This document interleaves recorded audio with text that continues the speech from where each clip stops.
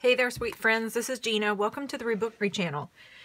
This morning, I was up at 5 a.m. and my plan was to sleep in, but my children had other plans for me, evidently. So the kids are up, the dog's up, the cat's up, so pretty much I got up.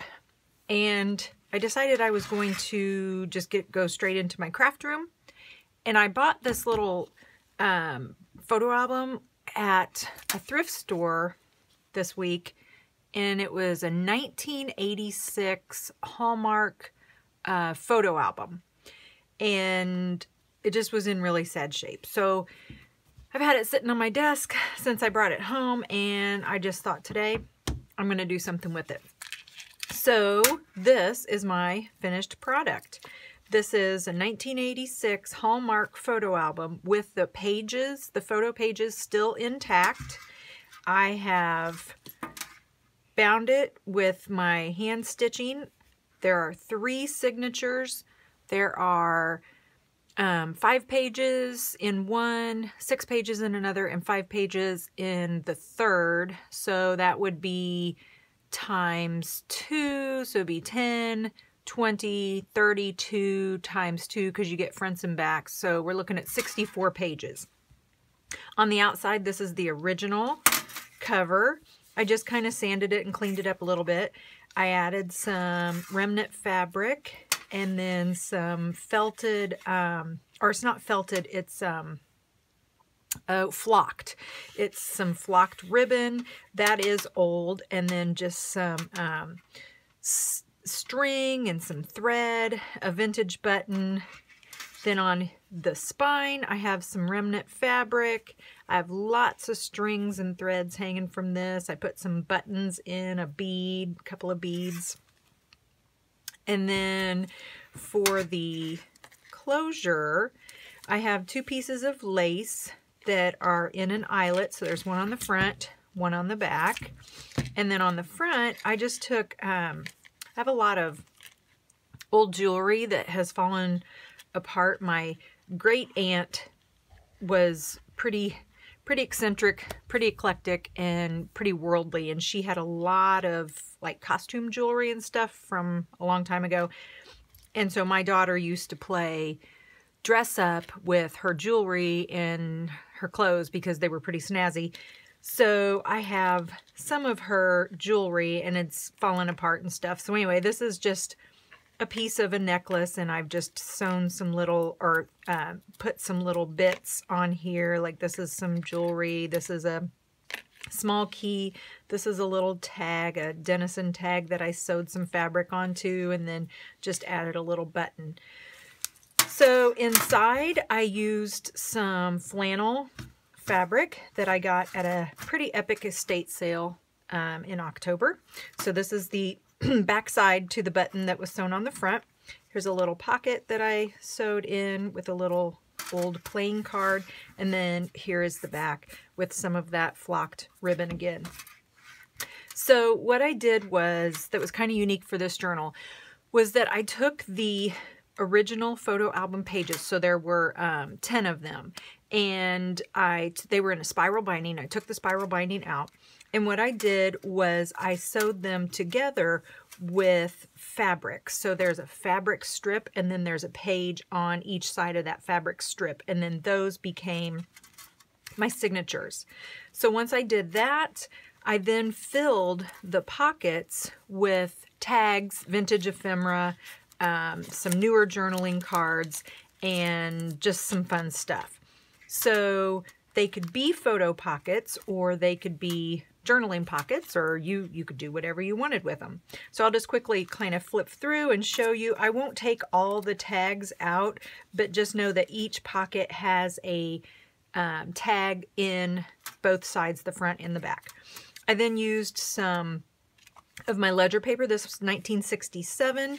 I took a little film, 35mm film slide from China, and I just kind of sewed here, put a little bit of some coordinating paper behind it. You could put your own little stuff behind there. This is a little tuck spot that I have. I like this tag because I just took a 4x6 card and then cut it in, or I'm sorry, folded it, and then just stitched this little journaling card on the front, and you can have a little tuck spot right here or a little pocket right there, but then you could open this up to do some journaling.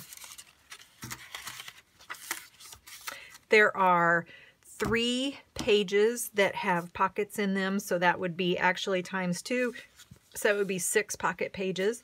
This one has a journaling card, and then on the journaling card I stapled the actual photo, that the negative photo that came from that photo slide, and it's some garden in China.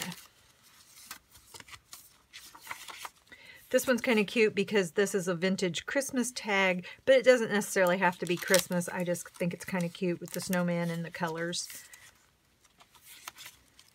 It's another photo slide. This is just some remnant papers that I had that kind of coordinated with the colors of this journal, and I just tied them together with a little bit of ribbon and tucked them in this little pocket with some lace that has been sewn down the side.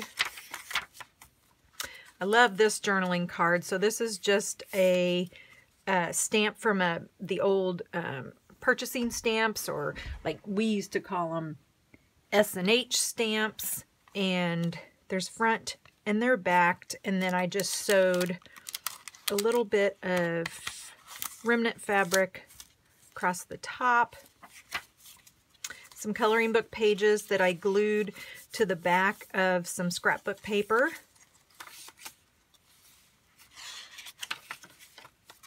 some velvet trim, journaling card in a pocket.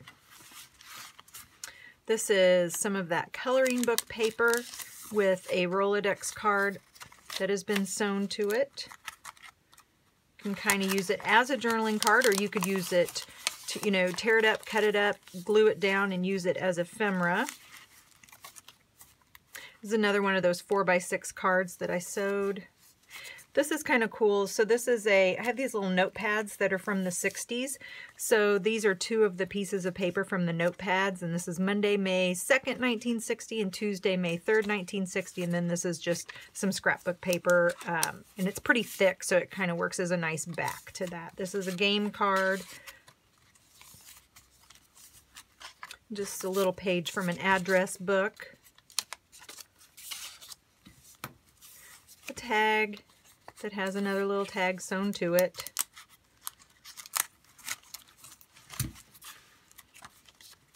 This is a calendar page from January 1981, and on this one, if I could get it out here, there we go.